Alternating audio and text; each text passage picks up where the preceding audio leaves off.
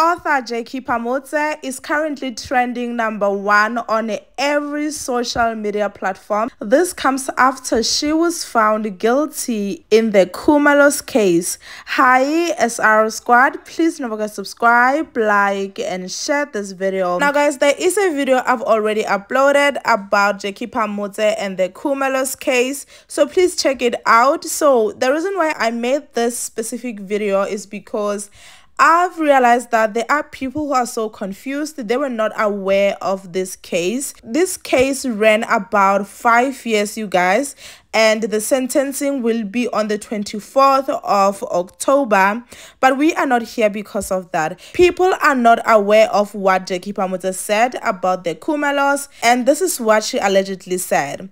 In Jackie Phamotse's words, she said, "I just overheard a painful conversation. A female TV mogul pleading with one of my girls to not share videos of her drunk, and her husband rimming a celebrity boy.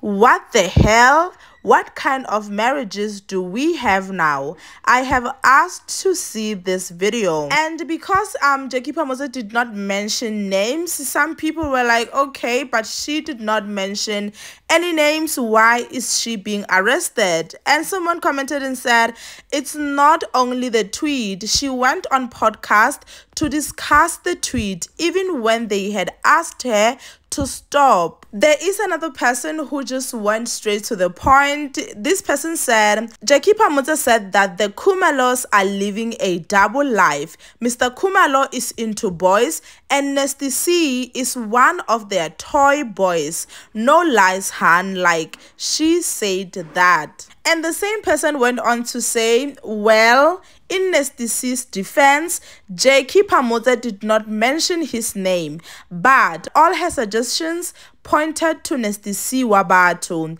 He still said, I'm not a crack addict.